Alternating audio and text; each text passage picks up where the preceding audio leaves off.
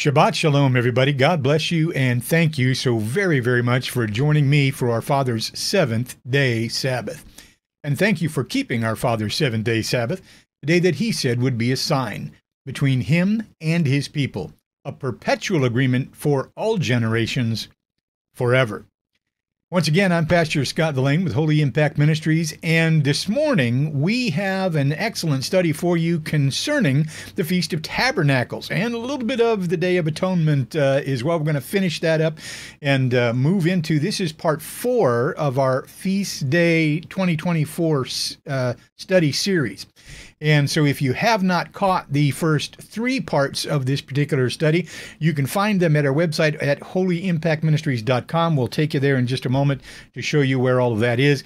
The downloadable PDF files for these studies will also be available at the end of this particular study. I'll try to get that together for you and put it in a zip file where you can download it. And that will have the basic manuscripts, all of the slide work, everything that you need to take this and to teach it yourself, or to put together your own study to share all of this information with others. And so that will be made available for you over at our website at holyimpactministries.com, which we'll get to in just a moment. But before we do, it has been a crazy week this week, and I am just so glad to be at our Father's seventh-day Sabbath today. There is a lot going on, and we have certainly had our hands full here this week at the ministry, and we know that you probably have too with everything that is going on in the world today. But we are going to take the time this morning to once again go through the scripture line by line, precept by precept, precept by precept. We're going to talk about why all of these fall feast days, as well as the spring day feast days, are important to be teaching to our children as true God-fearing, Messiah-following, cross-bearing Christians. And so if you are new to this, if you've been sitting in a denominational church pew for any number of years, if you've never heard any of this, if you don't know why this is important, again, we are so glad to have you, and we're so glad that you're here. And we just want to put some things in your hearing so that you can take these things and test them through the fire of prayer.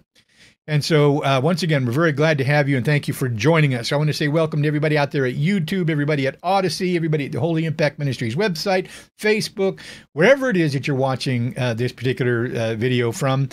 God bless you, and thank you for taking the time to view it. So, with that being said, everybody, as most of you know, my wife, Wanda, is not feeling well. She has cancer. She's going through chemotherapy. She just got out of the hospital yesterday. There was bacteria infection in her blood. They had to take her port for her chemotherapy out and put another one in and cleanse her blood and do all of these things. And so she is back home. Please keep her in prayer as well as Sister Madison as well. I wanted to mention her as well. She also has been fighting cancer gallantly, and they have sent her home as she has had all of the treatment that she can possibly have. And so please keep Sister Madison and her family, Sister Janine and Sister Say and Brother John and everybody there in a prayer, if you would. Again, please, my friends, pray for the assembly. Pray for the assembly. We are living in perilous times, and this cancer is something that is just so many people either have it, have had it, or are on the verge of getting it. It's in our water, it's in our food, it's in the air. They've literally polluted everything. And so it is my contention that we are simply just waiting our turn. Everybody's just waiting their turn. Also, please keep Brother Tim in prayer as well. Again, there are so many people in the assembly that are battling this or battling this with a family member, Sister Teresa, so many people. And so please, my friends, don't forget to pray this season. These are indeed the last days that we are now living in. And the devil is doing everything that he can to test each and every one of us and to get our minds off of what is important. And what is important is expanding his soon coming kingdom that is soon to come. And so we need to stay focused on what is important in these last days, and not allow anything to take our minds off of that. Excuse me. Excuse me. So with that being said, everybody, please remember to keep your brothers and sisters in prayer this season. With that being said, everybody, I wanted everybody to know that we had a fellowship this last Day of Trumpets. I didn't get the email out soon enough. I don't think I was there. Nobody was there because I don't think we got it out fast enough. I was going to put it out a couple of days beforehand because of everything that was going on. That didn't get done, and I apologize for that. For those of you who did try to attend that, I just want to apologize about that. It was there. We had it open. But when I was there, nobody was there. I don't think people got the email in time. We will be having another electronic fellowship on the Day of Atonement, which is coming up Thursday, the next Thursday on the 12th. And I will do everything that I possibly can to be there for at least part of that fellowship as well. That will be between 3 p.m., 6 p.m. Eastern Standard Time. And we'll send that out to you through our email address. We'll show you how to get on that email address, that email mailing list, if you would like to have an invitation to that. Once again, everybody, it has just been very, very difficult, and I have to apologize for not being able to answer all of the emails that have been coming in. We have a lot of emails that have been coming in, a lot of people asking a lot of questions. We've gotten through a lot of them. Some of them still are unanswered just yet. We are working on that and getting those answered as well. A lot going on. I have another project that I am working on as well. I won't mention that too much about that today. That will come out a little bit later on. So there's just a lot going on, and we want to make sure that we are focusing, especially this season, on what is important, and that is expanding our Father's in heaven's soon coming kingdom. It is coming, my friends. It is coming at us like a freight train, and I am very excited about that. So with that being said, everybody, I want to take everybody over to the website here very quickly before we get started. So let's go over to the website here. This is our website, holyimpactministries.com. We are today in Wooster, Ohio, for our fellowship. Again, I want everybody to know that we have this fellowship in Wooster, Ohio. If you are in the vicinity of Wooster, Ohio, if you are passing through, if you're coming up, if you're going to be in the area, please let me know. We would love to have you to come and visit us for our fellowship that we have the first and the third Saturday of every month. We will be back in Wooster, Ohio, again, September 21st of 2024. So that will be the next fellowship that we will have. If you would like to join that and join with us, please email me at Pastor V, that's V as in Victor, at him.church. That's Pastor V at him.church. And I will send you the logistics and where to be and what time and all that kind of thing. We'd just be elated if you could just stick your head in the door and just say, hey, I'm here, we're with you, and have a little bit of fellowship. So once again, that will be September 21st of 2024 will be the next one. And we look forward to seeing you there if you could make it. Once again, I'd like to mention our Holy Impact Ministries mailing list. If you would subscribe to that, we'll let you know what's going on when we're having these fellowships and what have you, what we are doing, what is being postponed, what new thing is coming out. This is how we get a hold of everybody at the ministry, and so if you would sign up for that, we would greatly appreciate that. I want to say thank you again to everybody who is contributing to the ministry. It has been a major blessing for us, especially in this season that my wife and I are in right now. I cannot thank you enough. The kindness and the cards and the letters that have been coming in and the testimonials. Thank you so very, very much for doing that. We simply could not do what we do without our brothers and sisters. And so once again, I want to say thank you to everybody out there. We love you and we care for you so very much, and it really does make a difference. And we pray over each and every person who prays for the ministry, who contributes to the ministry. Thank you for doing that. You are certainly not forgotten. You are certainly in our hearts and in our minds. With that being said, everybody, we're going to take a short break here for a couple of minutes. And when we come back, we're going to get into how do we keep the Day of Atonement? And what's this big deal about the Feast of Tabernacles? Stay with us. I think you'll be glad you did.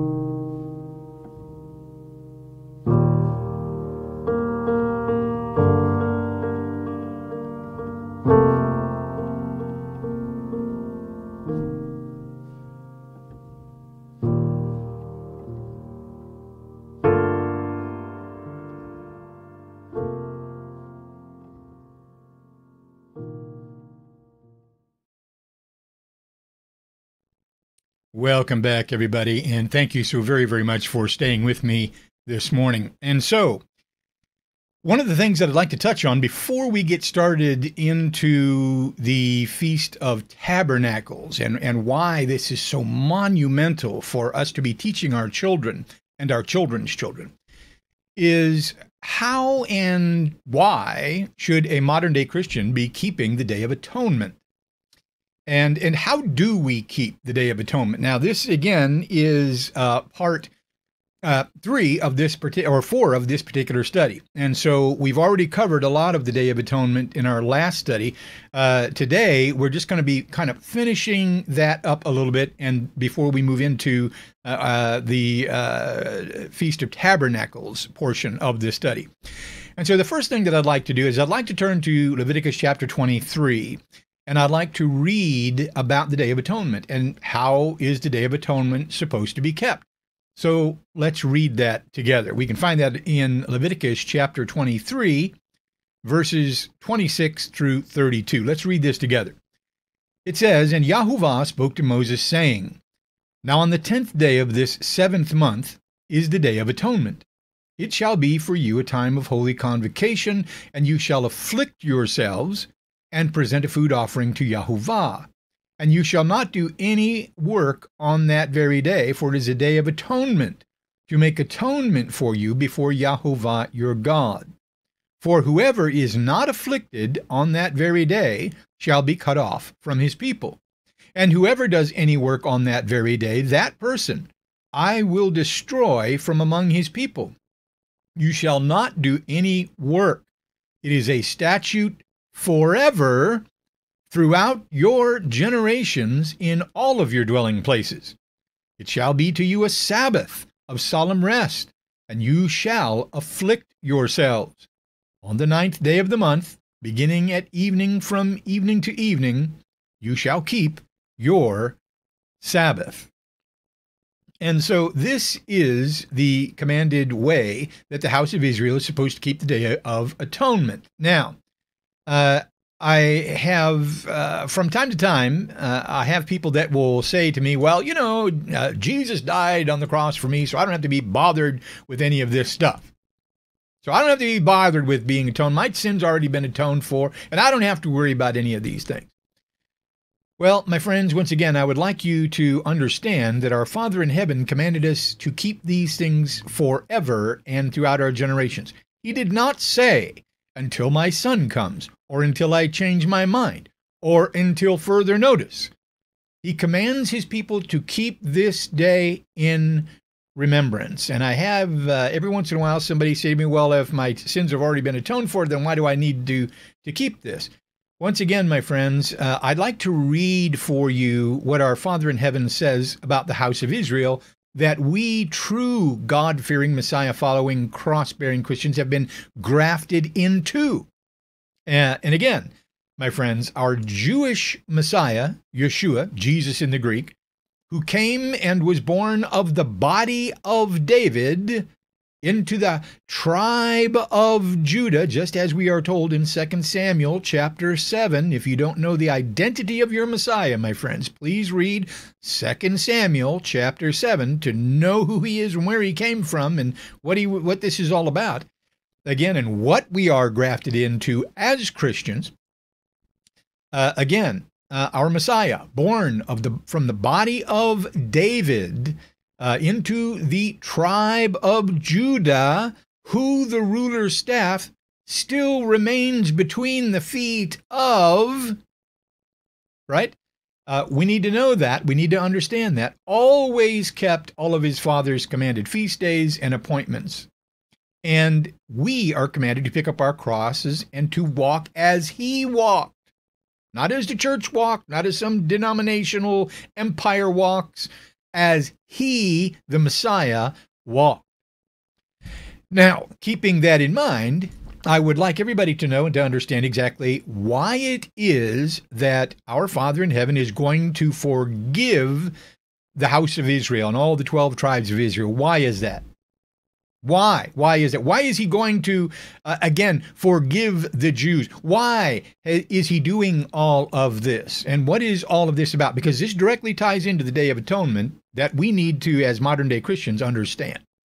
So from here, I would like to take you over very quickly to Ezekiel chapter 36, verses 22 through 32. And I'd like to read to you about the Day of Atonement, about our Messiah, and how all of this ties in. Okay, so let's do a little bit of reading, line by line, precept by precept, precept by precept, so that we might get a better understanding of what the Day of Atonement should mean to us today as modern-day Christians. Let's go read that very quickly here.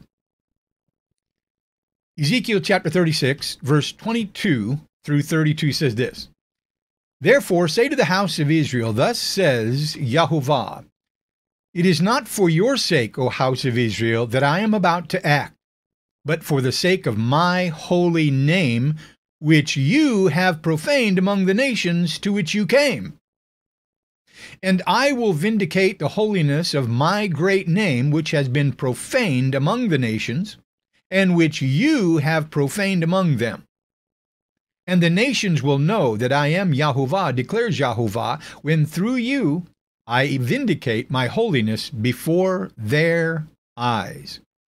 I will take you from the nations and gather you from all the countries and bring you into your land."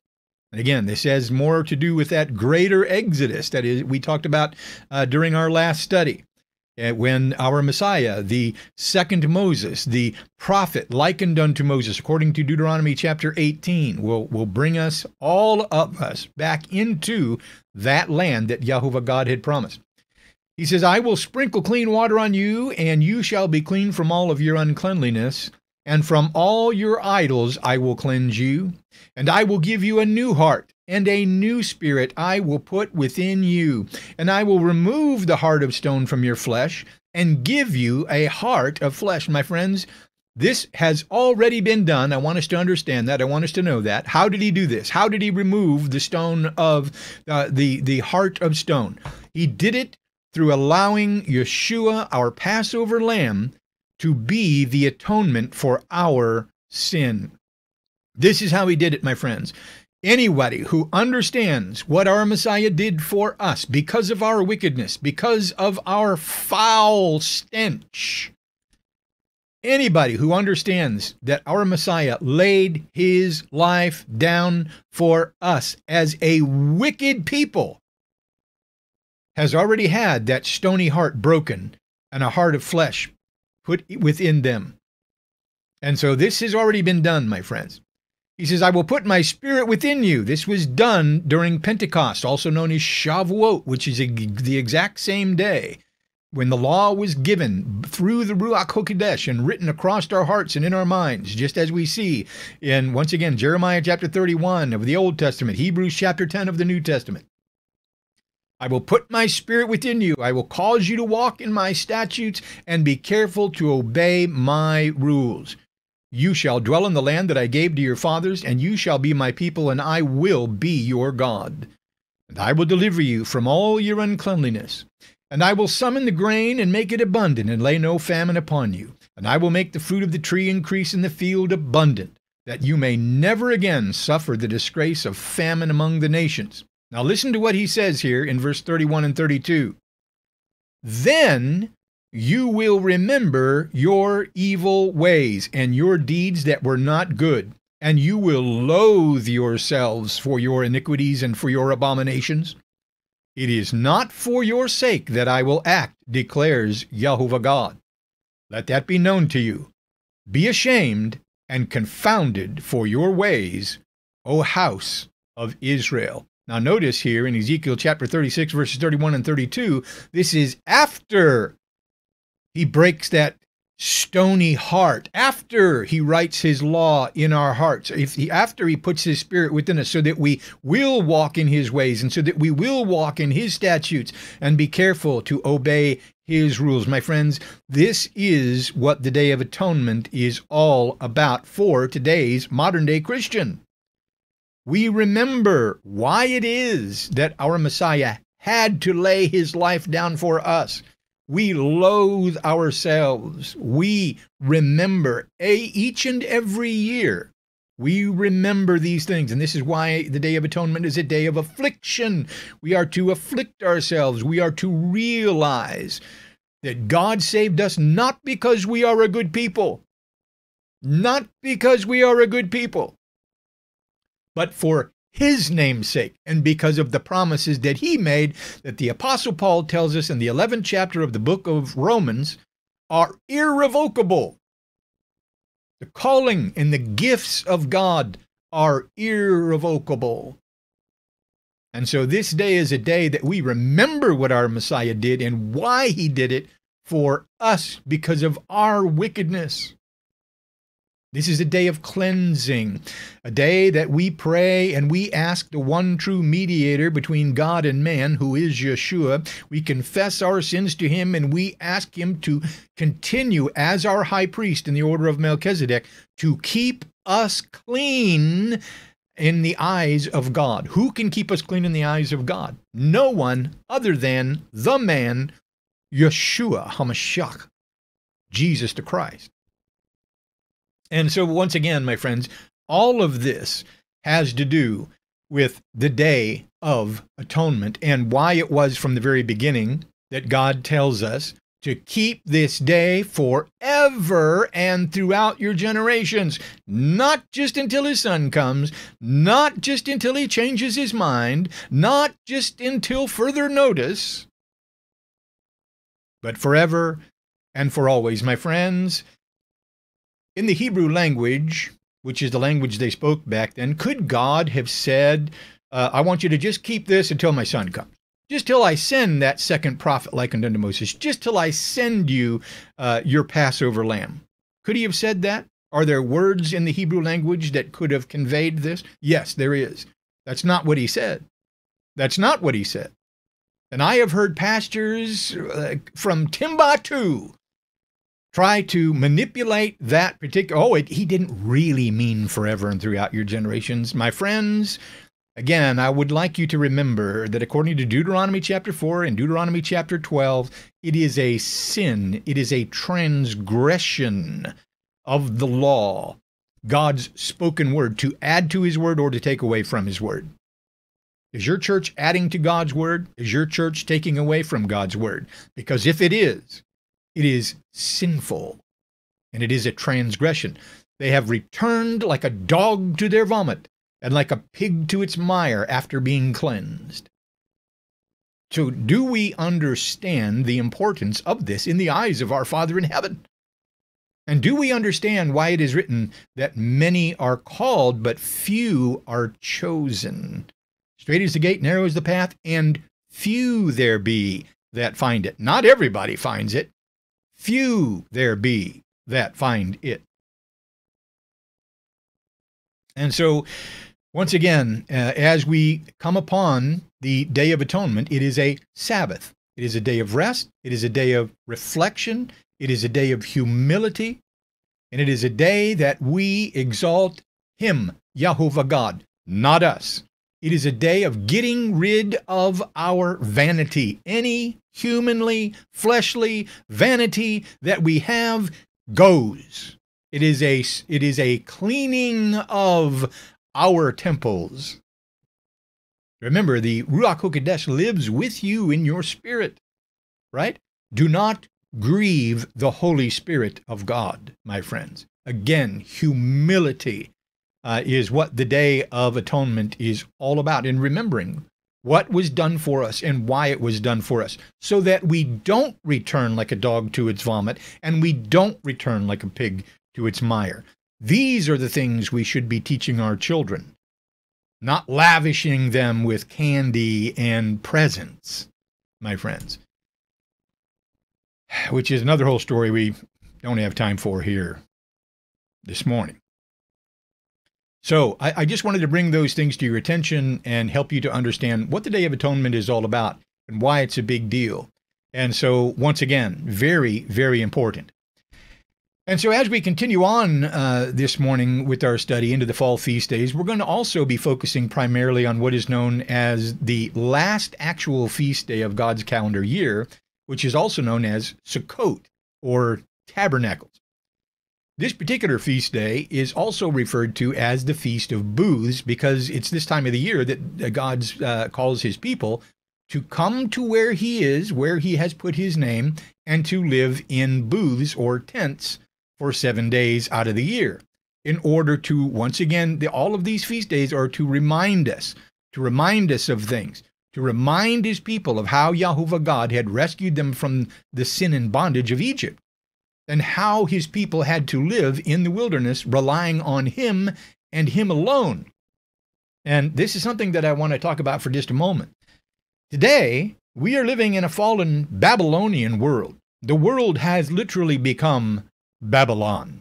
And I hear a lot of people arguing over what's Babylon. Is it the United States? Is it New York? Is it Mecca? Is it the Vatican? What's this Babylon? My friends, Babylon is anything that has to do with false religion. The whore of Babylon is the one who once again perpetrates and continues to teach and preach a false religion, adding to God's word, taking away from God's word, just like the Pharisees were doing, who our Messiah called twofold children of hell.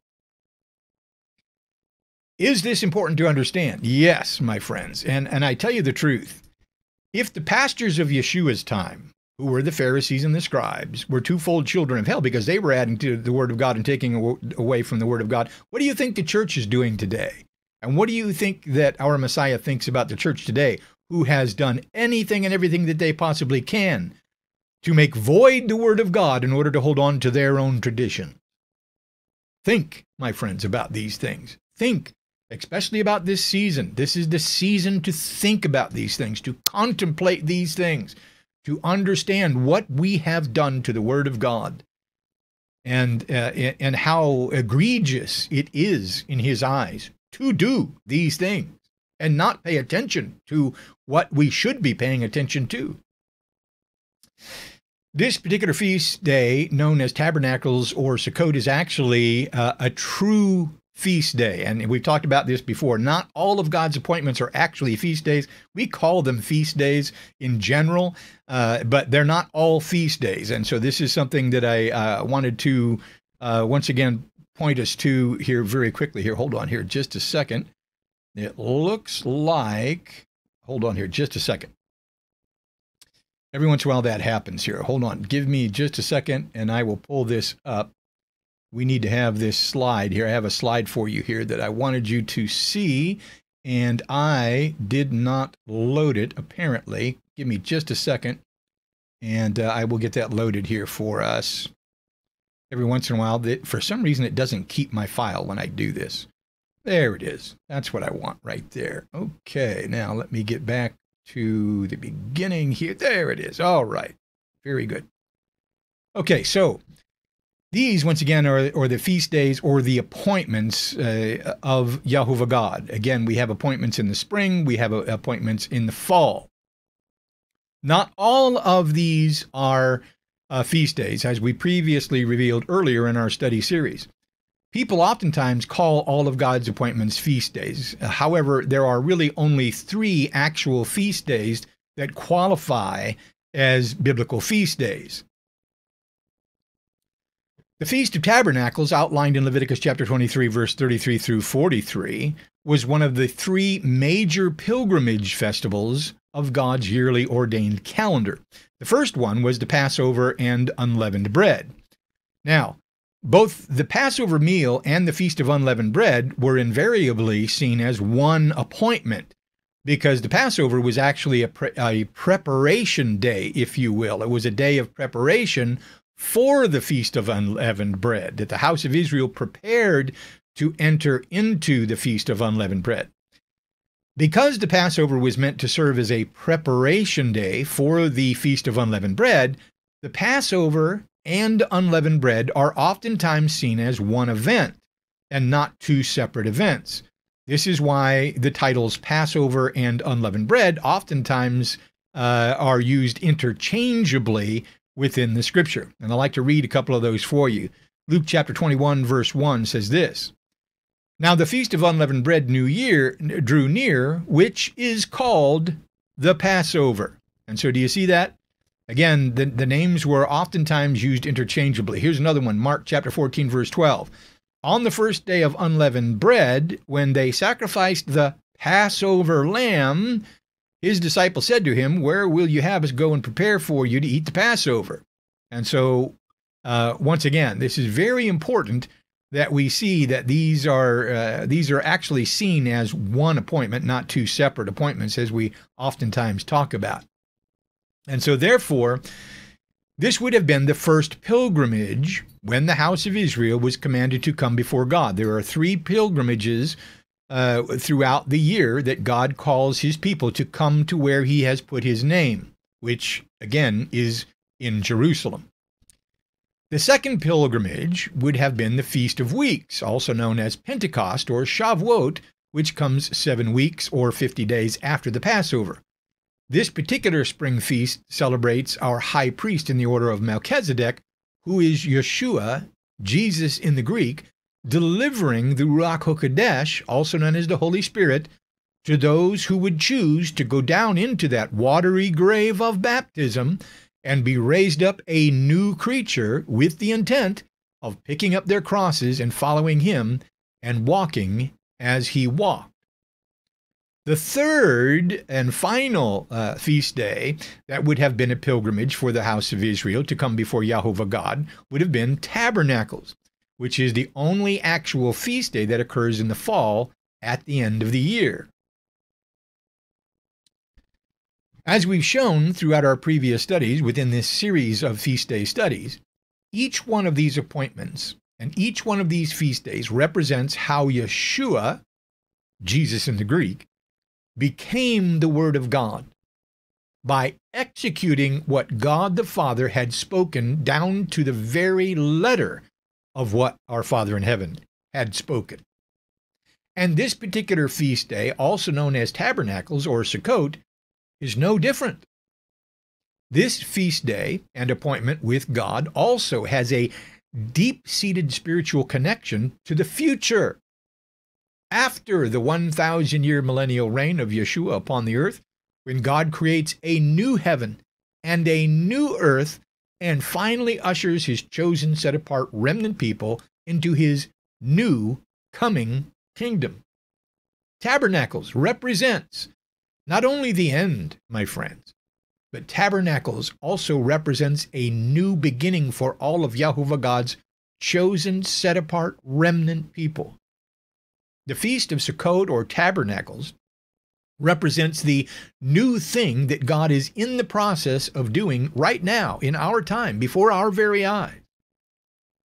After that trumpet sounds, and it will sound, after the earth atones for its sins, and it will atone for its sins, sin and death will be done away with, and those who are left, because they have endured to the end, and they have conquered over evil, will be ushered into God's newly created kingdom, which will finally bring an end to crying and to mourning and pain and death, for all of these things will have finally passed away.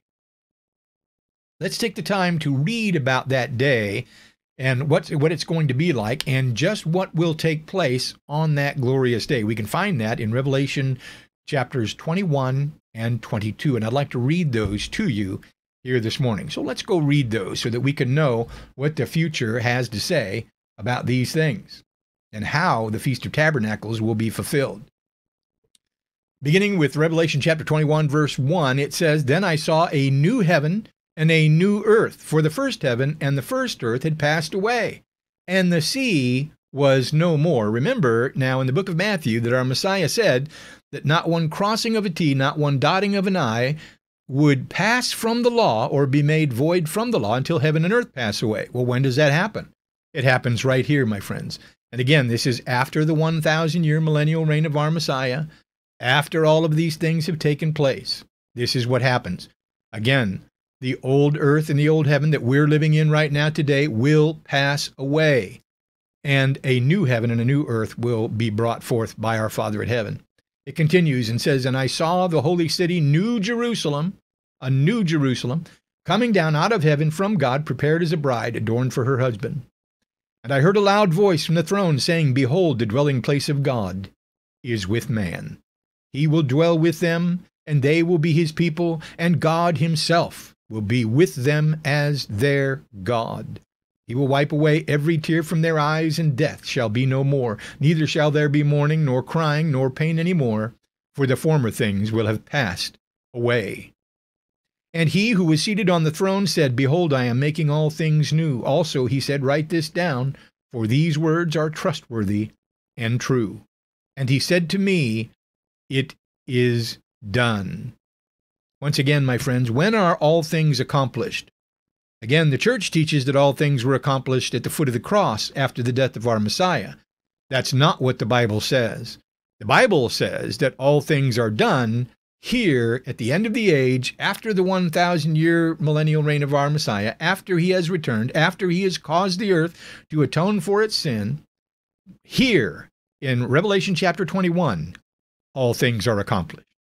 He said to me, It is done. I am the Alpha, the Omega, the beginning and the end. To the thirsty I will give from the spring of the water of life without payment.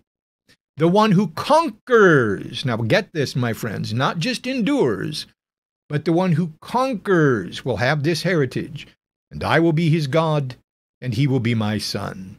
But as for the cowardly, the faithless, the detestable, as for murderers, the sexually immoral, sorcerers, idolaters, and all liars, their portion will be in the lake that burns with fire and sulfur, which is the second death. Then came one of the 7 angels who had the 7 bowls full of the 7 last plagues, and spoke to me, saying, Come, I will show you the bride, the wife of the Lamb.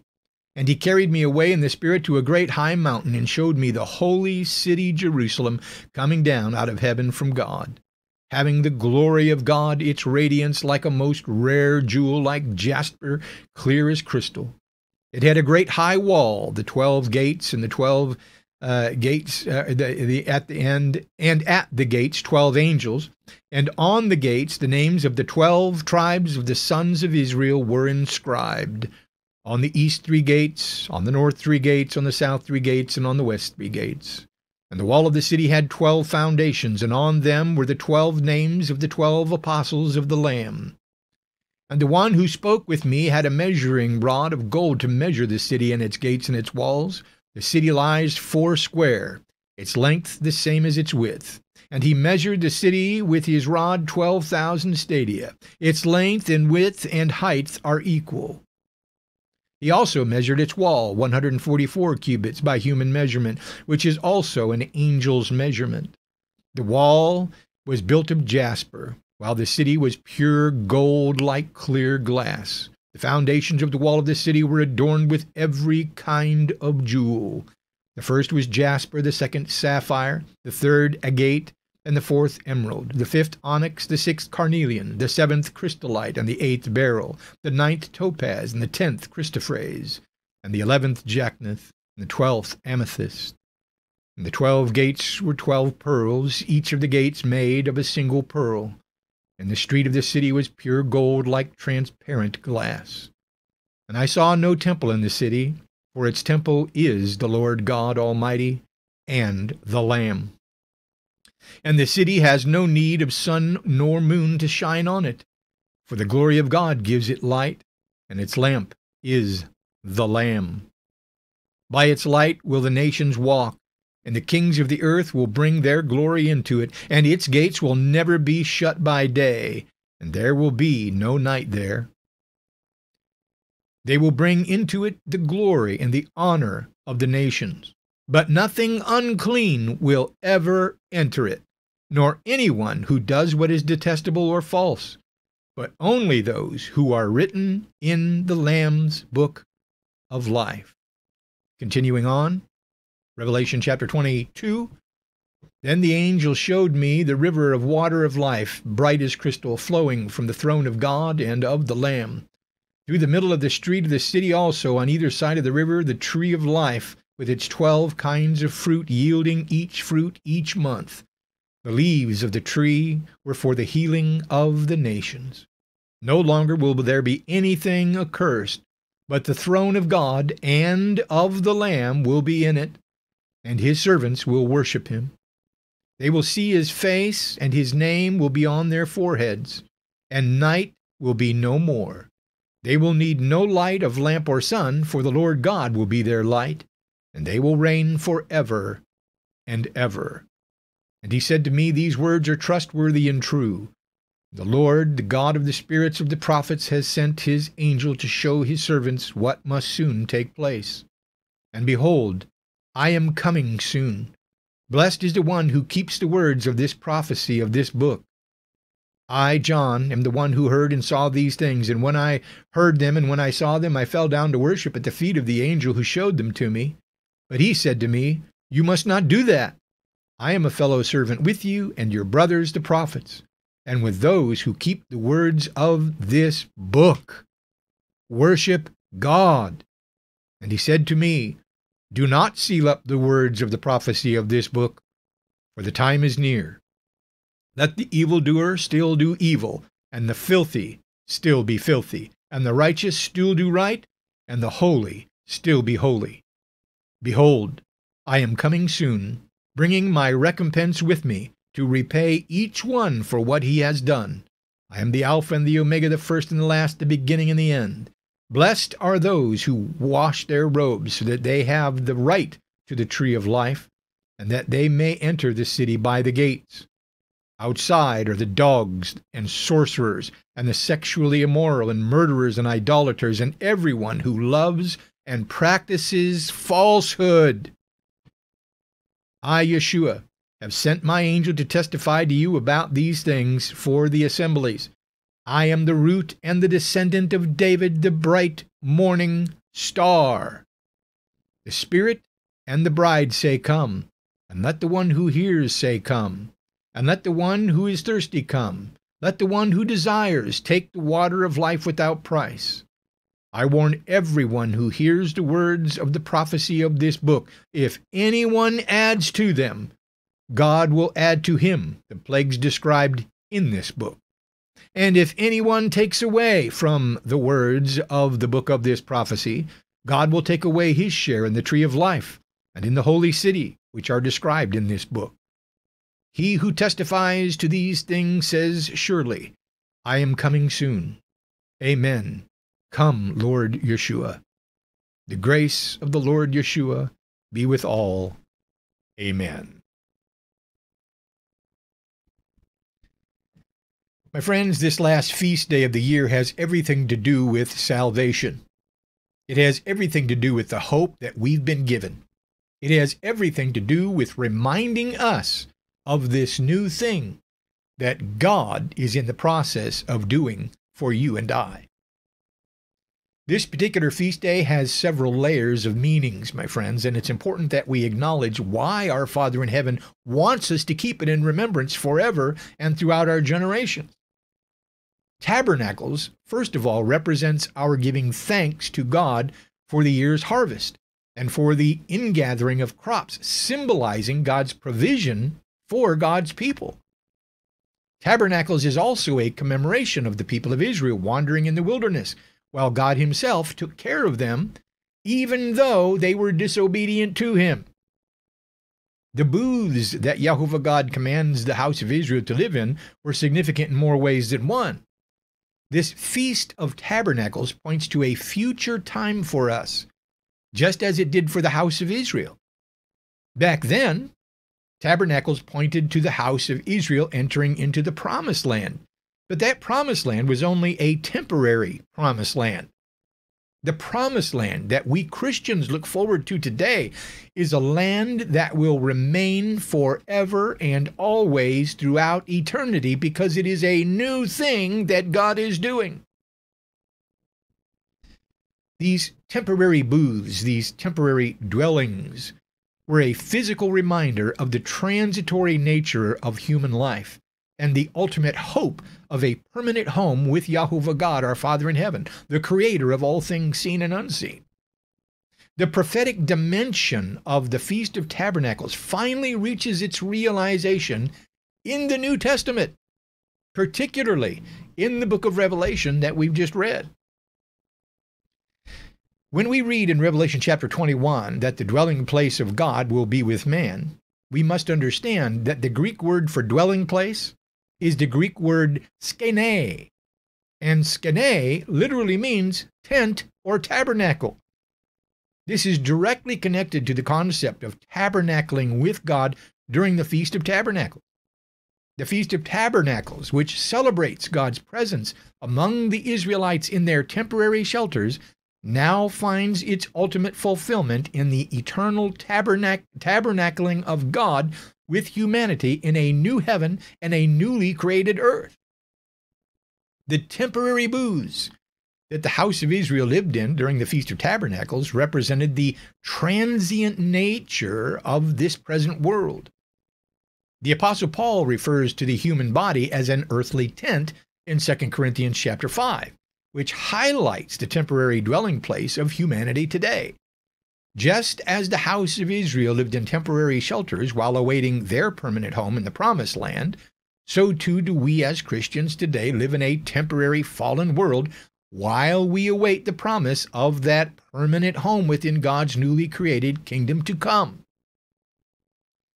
The Feast of Tabernacles reminds us all that this world that we live in today, with all of its pain, with all of its suffering, with all of its decay, is not the final destination of God's people. Salvation in of itself is a representation of God's redemptive plan to usher his chosen, set-apart remnant people into a restored, permanent creation where there will be no more crying, no more weeping, no more death, and no more separation from God. A day is soon coming when the presence of God will no longer be mediated through physical structures or symbols or prophets and priests.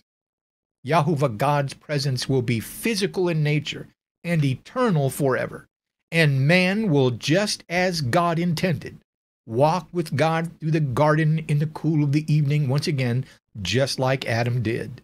And man will once again be permitted to eat from the tree of life that he was so long ago banished from back in the Garden of Eden. The connection between the Feast of Tabernacles and the new heaven and the new earth can also be seen in Zechariah chapter 14, when Zechariah tells us that all those who survive of all of the nations of the earth that come up against Jerusalem shall once again go up every year to worship him at his Feast of Booths during the 1,000-year millennial reign of Yeshua upon the earth. Let's read that in Zechariah chapter 14. Again, a very important scripture to know and to understand.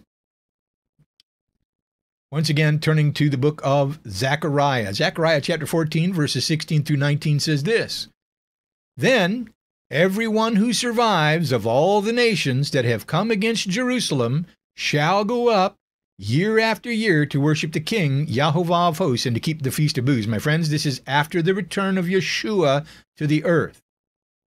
And if any of the families of the earth do not go up to Jerusalem to worship the King, Yahuwah of hosts, there will be no rain on them. And if the family of Egypt does not go up to present themselves, then on them there shall be no rain. There shall be the plague with which Yahuwah afflicts the nations. Now again, my friends, this is not about the house of Israel. This is about the nations of the earth. He's not calling the 12 tribes of Israel here. He's calling the nations of the earth that have survived, that have come against Jerusalem.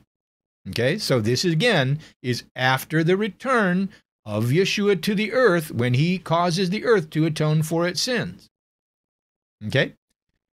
So once again, all those nations that do not go up to keep the Feast of Booths will have no rain on them. There will be a plague. They will still be learning who the God of Israel is for that 1,000-year millennial reign of our Messiah. It continues on. This shall be the punishment to Egypt and the punishment to all the nations that do not go up to keep the Feast of Booths. The final vision of the New Jerusalem descending from heaven in Revelation chapter 21 symbolizes the fulfillment of the Feast of Tabernacles and all that it was meant to anticipate. A time when God himself would once again live and breathe among man, just as he had done in the beginning with Adam. Is this important to understand? You be the judge.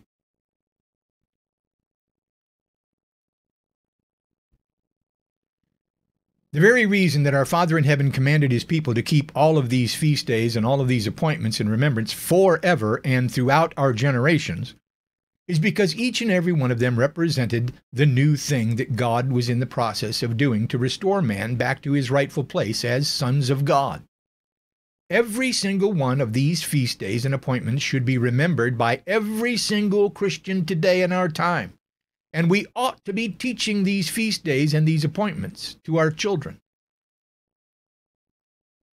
Yeshua, Jesus in the Greek, became our Passover lamb. He was the unleavened, sinless bread of life, the first fruit of the resurrection, and the deliverer of the Ruach HaKodesh, the Holy Spirit of God himself to mankind. And he will return with the sound of a trump in order to destroy every rule, every authority, and every earthly power in order to make the earth atone for its sin and transgression. And when it is all over, he will deliver the kingdom to God the Father after destroying every rule and every authority and every power. 1 Corinthians chapter 15, verses 20 through 24. But in fact, the Messiah has been raised from the dead, the first fruits of those who have fallen asleep. For as by man came death, by a man has come also the resurrection of the dead. For as in Adam all die, so also in the Messiah shall all be made alive, but each in his own order. The Messiah, the first fruits, then at his coming those who belong to the Messiah. Then comes the end when he delivers the kingdom to God the Father after destroying every rule and every authority and power.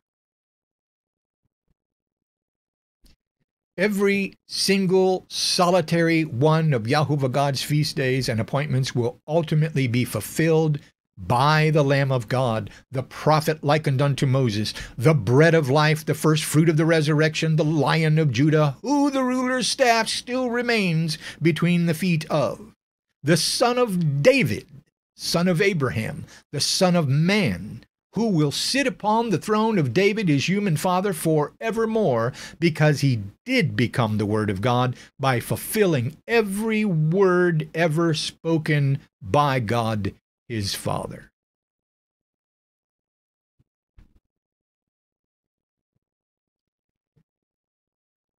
How could we have missed this?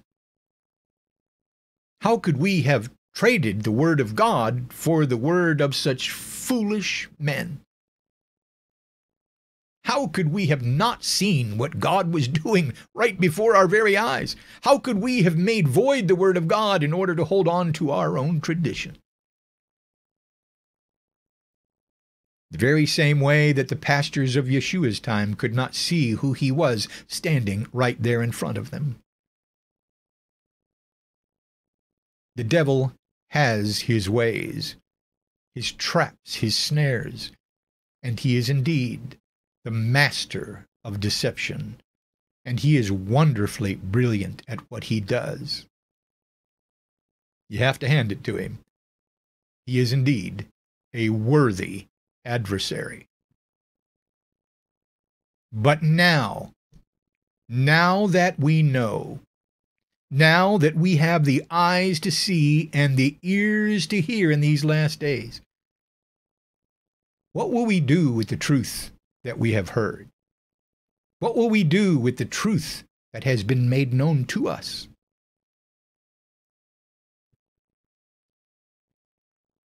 My hope and my prayer is that we will continue to do and not just hear, to act and not just see.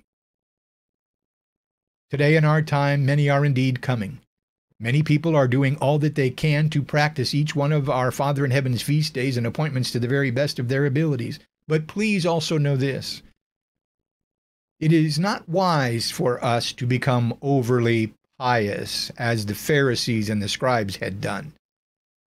When we think of ourselves as overly holy or holier than thou, if you will, we do no one, including ourselves, any service. Please make note of the commandment that Yahuwah gives his people concerning these 3 pilgrimages of the year in Deuteronomy chapter 16. This is important to look at. Deuteronomy chapter 16, verses 16 and 7. 3 times a year, all your males shall appear before Yahovah your God at the place that he will choose, at the feast of unleavened bread, at the feast of weeks, and at the feast of booths. You shall not appear before Yahovah empty-handed. Every man shall give as he is able, according to the blessing of Yahovah your God that he has given you. Yahovah God once again reminds us that these 3 pilgrimages, these 3 feast days and appointments, are to be at the place that he, God, will choose. So where did God choose to put his name? Again, this is important to understand. 1 Kings chapter 11, verse 36. Yet to his son I will give one tribe, that David my servant may always have a lamp before me in Jerusalem, the city where I have chosen to put my name. My friends, where is God? Where did he put his name? Jerusalem. 2 Chronicles chapter 6, verses 5 and 6. Since the day that I brought my people out of the land of Egypt, I chose no city out of all of the tribes of Israel in which to build my house, that my name might be there. And I chose no man as prince over my people Israel. But I have chosen Jerusalem, that my name may be there. And I have chosen David to be over my people Israel. 2 Chronicles chapter 33, verse 4. And he built altars in the house of Yahovah, of which Yahovah had said, in Jerusalem shall my name be forever. My friends, there's only one place where Yahovah God has put his name, and that's Jerusalem. And in the end, when our Messiah returns to the earth to tread the winepress of the wrath of God, all who survive that event will be commanded to once again come to Jerusalem and to keep Yahovah God's feast of booths, also known as Tabernacles or Sukkot. At this point in time, Jerusalem is quickly becoming a war-torn city, and the Gentiles are indeed trampling the city as we speak. But I tell you the truth, all of that, my friends, is going to change.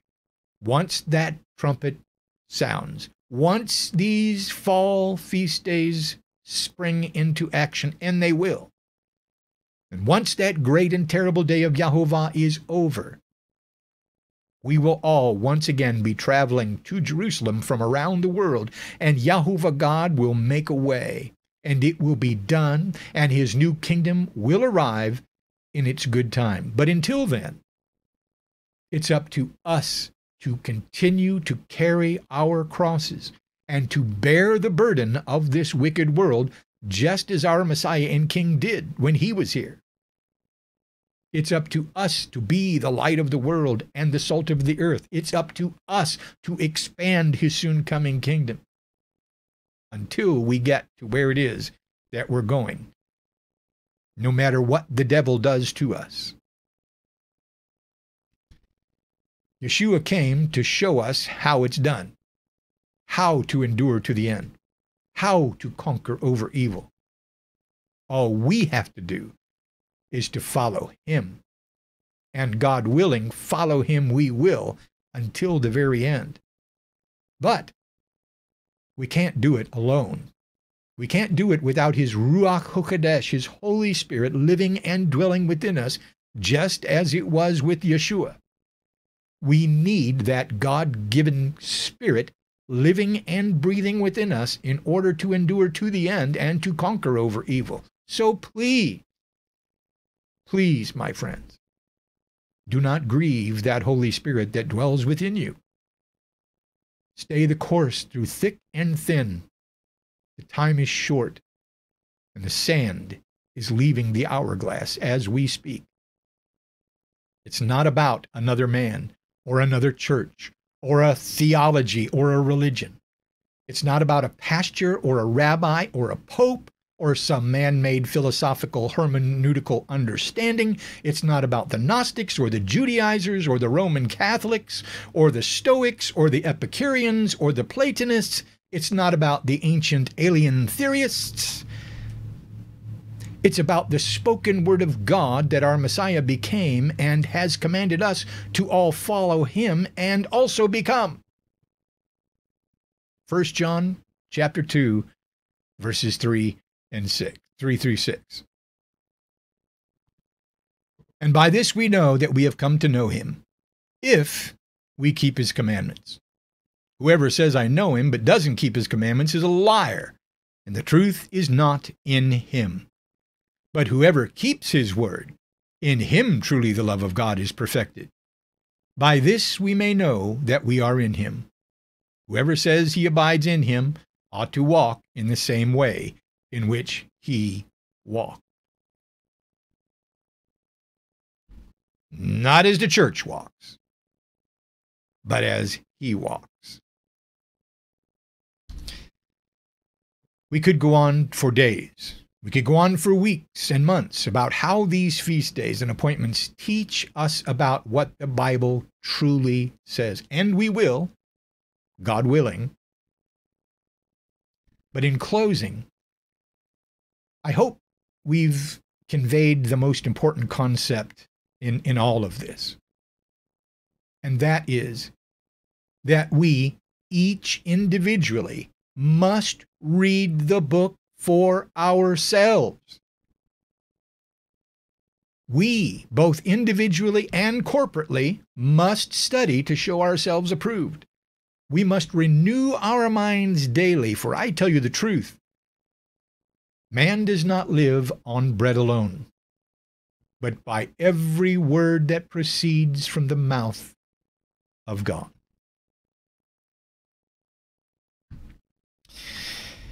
With that being said, my friends, I will do as I always do, and I will ask everyone within the sound of my voice to please take what you've heard here this morning to your own prayer closet. Bow your head and bend your knee and face the holy promised land of Jerusalem and ask in the name of Yeshua HaMashiach if what you have heard here this morning be true or not. Ask, seek, and knock on his door and his door alone, so that the proper door can be opened unto you. And my friends, if you will do that, and if you will stay the course to the end, you and I will surely walk through the gates of his soon coming kingdom together.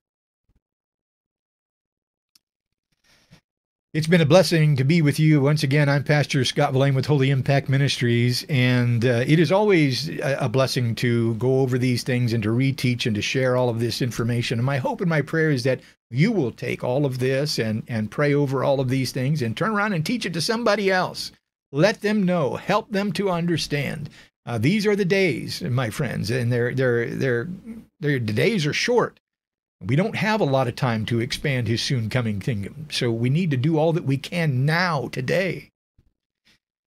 With that in mind, the Day of Atonement falls on September 11th, which is next Wednesday evening at sundown, and it will run through Thursday the 12th until sundown. And if you forget that, just go to holyimpactministries.com and just click on the feast day calendar. It'll pop right down there for you, and you'll have that. So if you forget, just go to holyimpactministries.com. They're all laid out there. All of the new moons, all of the feast days are all laid out there for you. And so it's very convenient for you to go in and take a look at. But again, therefore, because it will be Wednesday at sundown, Thursday, we will be postponing our usual Wednesday evening Bible study next week, but we will return the next seventh-day Sabbath at 10:30 a.m. Eastern Standard Time. With that being said, everybody, I'd just like to say thank you once again for joining us, and thank you for sharing your time with me. It is just such a humbling time that we have together to go through line by line, precept by precept, precept by precept, to know, to understand, and to test all of what God has spoken. With that being said, I'd like to say a quick prayer over us all, and then we will adjourn for our Father's seventh-day Sabbath. In the name of Yeshua HaMashiach, we pray, Father, blessed and holy is your name, high and far above all names.